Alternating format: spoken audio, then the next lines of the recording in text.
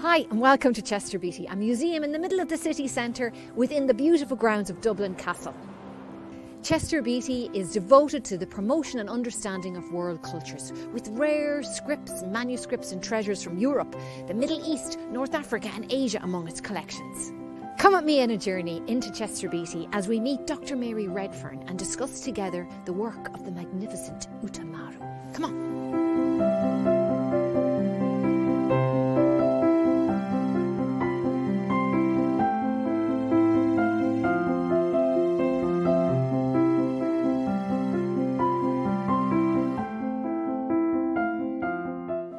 And this is Dr. Mary Redfern, and she is the curator of the East Asian collections here at Chester Beatty. And we've asked her to pick out one of her favourite objects, and I'm already finding this really beautiful. And Mary, tell us what you chose. Yes. So this is a printed book from Japan, and it was made in 1788. And it's a book that's full of these gorgeous pictures of insects, but it's also full of poems about love. And in this way, it's sort of nice bridge between art and the human world and the natural world, but it's also really beautifully made. So the technology that goes into making it is sort of really fine craftsmanship at the highest level. Wow. And was this an object for wealthy people, or was it like a high-end object when it was made? I mean, the print culture in Japan is really special because it's very much the popular culture. So it's not necessarily just the wealthiest people in society. Okay. But having said that, this book has some really special printing techniques, and that would have made it at the higher end of the cost spectrum. So not the sort of upper echelons, but you'd have needed to have a fairly deep pocket to buy something this lovely. Okay, so show us some of the lovely things. So each sort of opening in the book has these sort of illustration of insects going across 2 pages with these poems on the left-hand side. Okay. And the idea behind the book is that in the middle of the 8th month, a group of 30 poets sat down and they had a banquet and they listened to the insects singing through the night. And as they listened to the insects, they wrote poems about love and romance. And that's what you can see on the left here. So we always get 2 poems and then 2 insects in the drawing. And the name of the book is Ehon Mushi Erami, which is just picture book of selected insects. And as you go through, you find that it's not just insects as we would sort of understand insects, but it's also spiders, frogs, all kinds of other things. Ooh. So we shall start to have a look at some of these. And it's all just printed on paper. So it's really lovely though, the colours of the flowers and then the little insects. So this is a beautiful little centipede. In Japanese, he's a mukade, crawling up the stem here, and a long-horned grasshopper beside him. Are they written by the same person? Is the script written by the same person, do you think? The script will all be by the same person, but the poems themselves are by the 30 different poets. Yeah. So this is the signature of each of the poets here, and then the title, which is the title of the insect. So for the long-horned grasshopper in Japanese, he's the Umaoi Mushi. And that means basically the horse-driving grasshopper. And the poem about him actually talks about the reins of my heart. So it's sort of a pun on the grasshopper's name and playfully working it in there. But then the other thing is in the printing, you can see that the outlines of the plants here are done in green. And this is sort of makes the outlines very soft compared to a lot of Japanese prints where we'd be used to a very sort of strong black outline. And it's sort of respecting and responding to much longer histories of painting and painting manuals that were actually produced in China but enjoyed in Japan as well.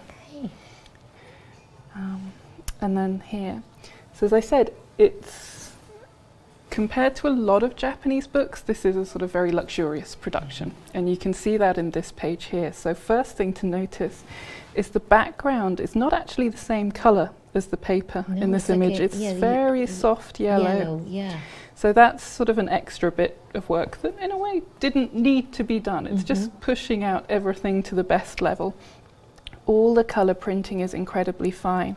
And the way these books are printed, so this is sort of one sheet of paper and this is a second sheet of paper.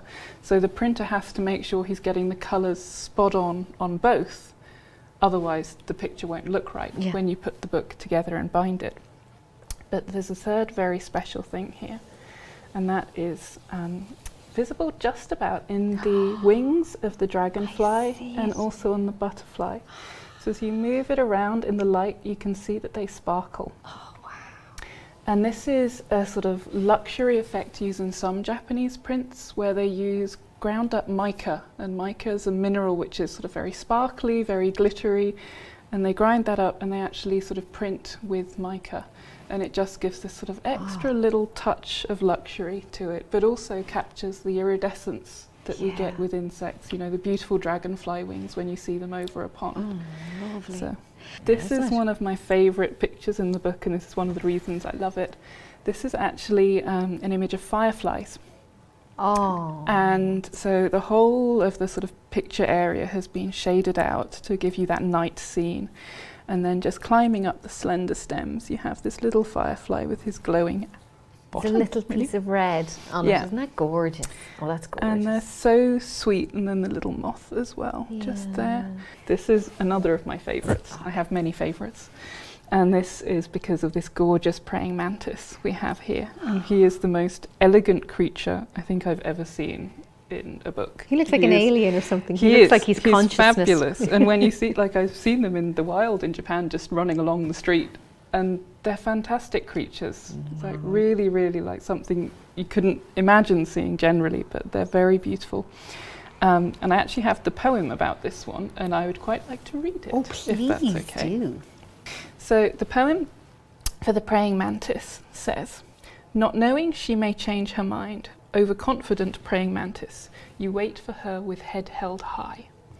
Now, this is a nice poem about not approaching romantic affairs with too much arrogance, too much pride.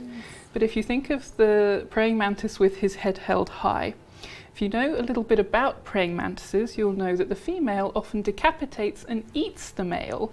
So actually, as well as sort of being a nice poem about romance, it's actually very telling about the behaviour of the insect. So it's a very nice sort of pairing of subject and theme. It's nice science and art. Exactly. No, and I just, he just looks so terribly proud there he does, as well. Doesn't he? And with the hands ready to go. Ready to go. Beautiful. Beautiful. I can see why that's one of your favourite pages. And is that one of your favourite poems as well? Yes, I think in this book it is. Yeah. It's a good lesson for people. This is another of these luxury effects. So just like the sparkling mica, one of the other things that printmakers could do is, it's called blind embossing or embossing. So they actually, when they're printing, would make a block that would just give them an actual slight three-dimensional bit to the page. So again, if we lift it up in the light, you can see that those are actually lifted from the page. Gosh. So every little kernel of corn is sort of lifted out to give it that texture. And it's little effects like that that are, when beautifully done, and also done very sort of with restraint. It's not everywhere in the book, but where you catch it, it just brings things to life that little bit more. Lovely, lovely. I think that's all for this volume. Yep. But there's a second volume. So can we get that now? And the second volume just continues exactly the same way. Here. So these are some of the museum marks. So when objects are brought into the collection, it's really important that they're given a collections number so that we can keep all the records we need to keep, and also any notes we have on the research and any notes we have on treatments or any work is all kept together. So record keeping is a really important part of museum work. And we started, and again, it's well, it's been well thumbed, hasn't it? Yeah. So you can see on each page, this sort of the lower half is more worn. That's where they've turned it. There's another beautiful drawing. And this is a gorgeous one, and it's the colours here that just really sort of sing out. So you've got this beautiful dianthus, a wild pink, and then again a dragonfly. Oh yes, more of the mica. More of the glittering, so he just catches on his wings. Gorgeous. Oh, look at that. And this is a horned scarab looking up at a little bagworm up here. Didn't even see the yeah, worm. so again, it's sort of insects that wouldn't always be things that you would find in the sort of traditional arts at the time, and that's Utamaro sort of bringing his own observation, his own passion for nature really to it, and the poets as well. But again, the delicate printing, like to think that this is all printed just with simple wood blocks, colour by colour, layer by layer. That's amazing. To achieve this result is really incredible. That's amazing. Yeah, he picked the simple insects, didn't he? The ones that we see every day. There's no glamour about them, but he's glamorised them, which is very nice. And you'd have, I mean, things like butterflies, fireflies, those would appear in paintings. Those would appear in art and poetry, but not a bagworm. No, or a little scarab. That's great. Ah, yeah. The frog! It's a beautiful one. Yes. Oh, that's gorgeous. This is a gorgeous little frog. And there's a few things here. There's yeah.